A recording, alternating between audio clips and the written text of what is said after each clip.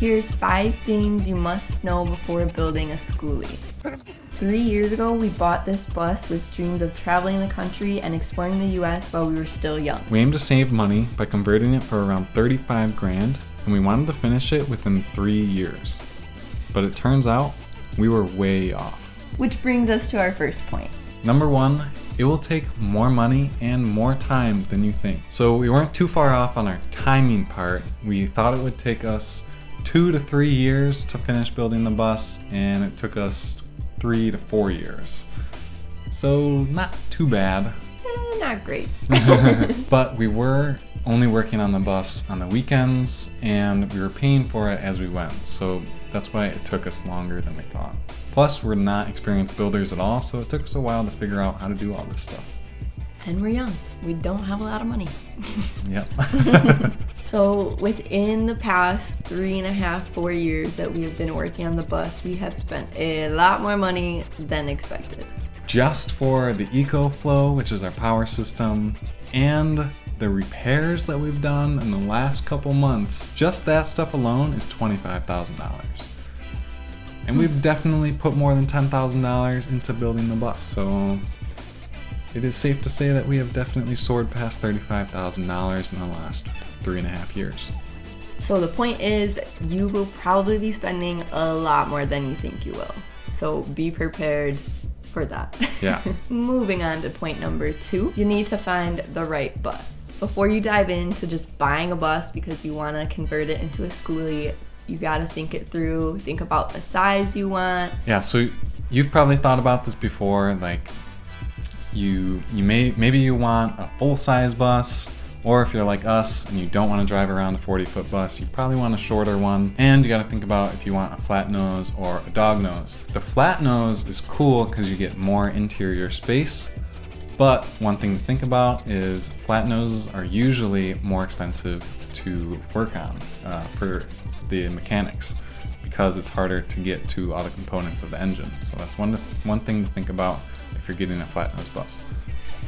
But the most important thing you need to think about when buying your Skoolie is the engine. I don't know a lot about engines, but I would recommend going to Chuck Cassidy's YouTube channel. He has been building Skoolies for a long time, and he has a video that I'll link to in the description below about how to find the right engine type. That is the most important thing when buying a Skoolie. Number 3, you need to make sure that you have a place to park your bus. A lot of neighborhoods, you're not able to just park your bus in the driveway and keep it there for an extended period of time. So if you have like extra land somewhere or a bigger yard that you are able to park it in, that would be ideal. Even though we got lucky and my grandma has a pretty big piece of land for us to keep the bus on, we still had a couple complaints from our neighbors because we were making so much noise over the years. If you don't have anywhere to park your bus, then I have seen people just park it at like small businesses with big lots in the back that they're not using, or even I've seen people go to school bus yards and park their bus there to do their build. Number 4 is figuring out all the legal stuff, including insurance and registration. For us, this proved to be a struggle and took a lot longer than we anticipated. Oh yeah, just like everything else did. We live in Illinois. It's going to be different in every state, but it was kind of a pain in Illinois. There's a lot of back and forth calls. Even though they have a whole system set up for converted vehicles now in Illinois, it was still a lot of back and forth, a lot of talking on the phone, and a lot of trial and error to try and get a registration. For insurance, we got kind of lucky and we were able to go through State Farm. That's not going to be the case for everyone, but I already had car insurance through State Farm, and luckily it worked out to work on the bus too. Depending on the length and weight of your bus, you may need to get a CDL or air brake certification. So I actually went to the DMV to get my air brake certification because we have air brakes, but it turns out because the bus does not weigh over 26,000 pounds, you do not need to have a CDL to drive it, which means you don't need an air brake endorsement. And the person at the DMV told me that that is a nationwide law. We'll see if that is true. Another important note for legal stuff is to get insurance when you drive the bus home. I think you'll need to get commercial insurance through some company, I'm not sure. This is something that we didn't actually do because for our understanding, we thought that we would have insurance for 48 hours after we purchased the bus, just like a car, but turns out that's not the case, and you need to get insurance when driving the bus home. Last thing for legal stuff, I would say that if you're thinking about doing some sort of conversion, whether it's a van or a Skoolie, it is definitely easier to insure and register a van than trying to do that for a school bus. Lastly, but not least, point number 5, you need to maintain your engine. If you take anything away from this video, it is this. Yes. We're learning this the hard way right now. For us, we've had our bus parked at Zach's grandma's house just in the yard for the past 3 years and have not taken it out on any trips on the road at all because it was not insured or registered until a couple of months ago. Yes.